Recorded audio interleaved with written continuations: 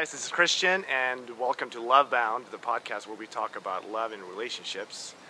I've been getting some really good emails from you guys, and it really is an honor just to stay in touch with you and hear about your journeys and some of the struggles that you have and are currently and have been going through. So keep sending emails. It's really exciting for me to just stay in touch with you and to communicate.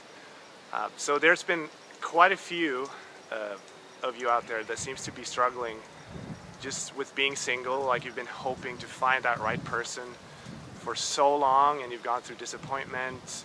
I mean, some of you are 40 years old watching this and still haven't found that right person.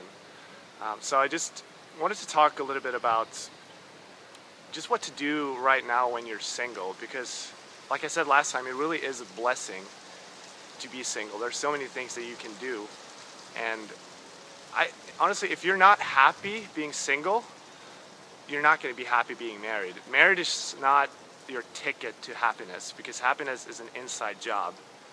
And marriage really is about giving rather than receiving. You're not going to be just completely fulfilled once you get married, because no other person can make you happy and fulfilled.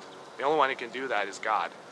So you really need to make sure that you are happy and feel good about yourself while you're still single. Because I mean, longing for marriage should not be this painful, like desperate longing. It should be a hopeful expectation. Like you're having this just exciting feeling on the inside that something good is about to happen. And if you can maintain that, and that's awesome. It's so much better than just being desperate. So if you're feeling very just lonely and feel unhappy, then go to God, be honest with it. Just tell him exactly how you feel and pour your heart out to him. I mean, he really is the answer to all of that stuff. And maybe some of you just need to break. Maybe you just need to spend a little bit less time obsessing about marriage. I mean, I know that you have a desire, and that's great, but there are so many other things that you can do. Spend time just following your passions, following your dreams. You can really do that and in such a free way when you're single. So maybe there's an instrument you want to learn. Maybe you want to travel to that country. Take the opportunity to do those things, whatever is on your heart and that you feel God is leading you to do.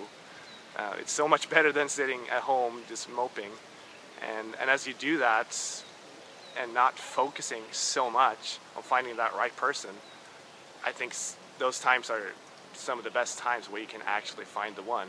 The people that I think have some of the greatest marriages are those that didn't expect to meet that person, but when they did, it was just right. The Bible says, "Delight yourself in the Lord, and he will give you the desires of your heart." So just spend time delighting yourself in him and just enjoying life. And he's the one who's going to give you the desires that you long for, because he created those desires anyway. So that's it for today, and look forward to next episode. Just send me emails, keep staying in touch. I love it, and I'll see you guys next time.